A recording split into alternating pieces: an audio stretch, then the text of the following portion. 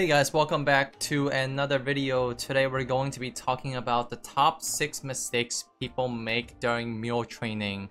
Let's get right into it. The first mistake that a lot of people make is forgetting about this amazing little feature called hyperstats. When you're mule training, what you want to place for hyperstat is you want to max out your crit rate 100%. So after using your training legion, your training links and everything like that, you want this crit rate to be 100%, and if it's not, you want to put some hyperstat points towards it so you have 100% crit rate. And then after you get 100% crit rate, what you want to do is you want to distribute the rest of the points into critical damage and damage.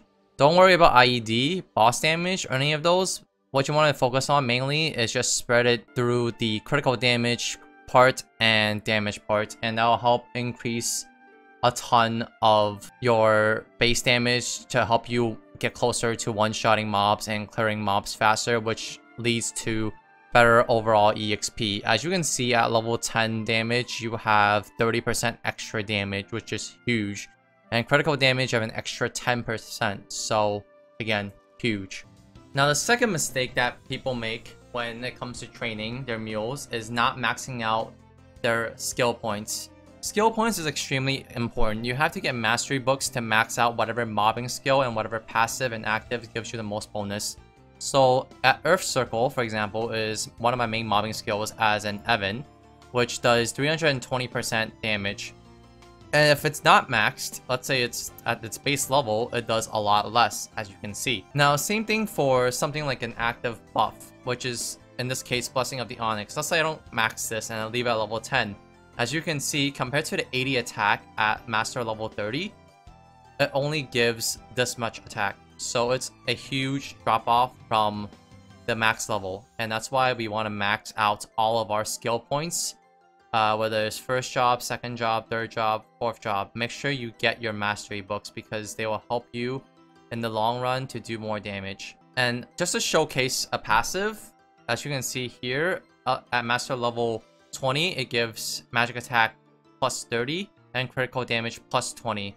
Now, if magic mastery was at level 1, this is how much it would give. You see the difference? It's a huge drop off, so you have to max all of your skill points to get the most out of your training. The third mistake people make is not using Legion Grid for training.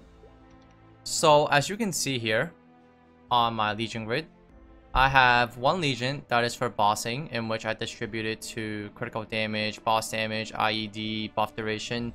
Most of this is not necessary for training, so this is more of a bossing Legion. But I also have a bossing Legion grid, a training Legion grid for training purposes alone. And for this one, I distribute everything to bonus EXP first, and then I distribute the rest to attack, critical damage, crit rate, and whatever main stat I'm training at the time. Or in this case, it could also be magic attack, I guess. But what's most important is you have a training legion that gives you a bonus EXP. In this case, is an extra 10%, which again, every little bit adds up. And again, have critical rates so you can get close to having 100% critical rates before you put it to critical damage, because you are not going to hit that critical damage if you're not critting all the time. So what's important is you have that critical rate going for you, as well as the critical damage that follows after. And the fourth mistake that people make when training is not having the proper link skills for training. So mainly what I'm talking about is, obviously you have to train all of your link skills to a decent level. So Aran, absolutely necessary for mule training because it increases the EXP you obtain from each combo orb. Elven Blessing increases the EXP that you get per mob, so extremely useful. And lastly, we have the Evan Link skill, which is right here, the Rune Persistence, which basically increases the duration of the rune. And runes essentially give you 2 times EXP for a short amount of time, and with rune duration increase, you can have 2 times EXP for even longer than what is by the default. And then after you get these EXP link skills, what you want to do is have damage link skills. So things like Bravado, which basically increases your damage against monsters with 100% HP. And Solace, which basically increases your damage based on how long you're in combat stats for, or stands for. We also have other link skills like Pirate Blessing, which increases your stats, as well as Xenon links and Hayato links and all these other links as well. If you guys want to check out an in-depth training link video, I have one linked at the bottom of the description, so feel free to click it and you can see a full explanation of training links I would use. So the fifth mistake that people make is not utilizing a full EXP stack. So for example, what I'm mostly talking about is utilizing things like a BT buff, having somebody BT Mule for you, because BT gives a buff that adds extra 30% into your EXP, which is extremely helpful, and it's basically almost like an MVP buff. As well as some people forget to use EXP coupons, so if you guys need a video or a guide on the EXP stacks that you have to use or should use, please check out this video linked in the description below. I'll post a link on a video that I did talking about all the EXP stacks that you should be using. Lastly, we have the biggest mistakes of all, which is certain people do not fund hard enough, or they fund too much. So ideally what you want to do is at least minimum two-shotting all the mobs that you're going to kill. So I have a full video describing the funding that I do for Legion Mules.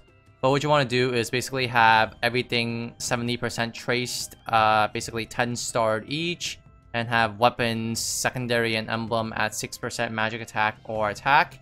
And that should be sufficient to carry you all the way to level 200 and be able to one or two shot mobs. Two shots is the minimum that you should be aiming for. If you guys need more than two shot to kill a mob, you're not training efficiently. You guys are actually doing it very slowly. Ideally, you want to be one-shotting for the most optimal rates, but two-shotting is fine too. That is the definite bare minimum. And obviously, you don't have to go crazy and start funding with 17-star equips and legendary items. That's something that's way over the board. Unless you're trying to hit 250, you don't really need to. All of these items are basically just simply 70% traced and 10 starred, and that should be good enough to carry you all the way to the end. Another thing I want to mention is where to get mule equips, and ideally if you're doing bosses on your main, you should be able to get CRA equips for all of your mules. And these CRA equips are relatively cheap. Even in auction house, they're like 10 to 20 mil, so it's not too bad. And what you want to do for level 140 is just grab like a 140 item to use in the meantime, and then just scroll like a CRA weapon so you can use it once you're level 150. And you can also get the gloves, shoe, and cape from the Empress sets that you see here, and you can basically get them for, again, very cheap, and you just use these items.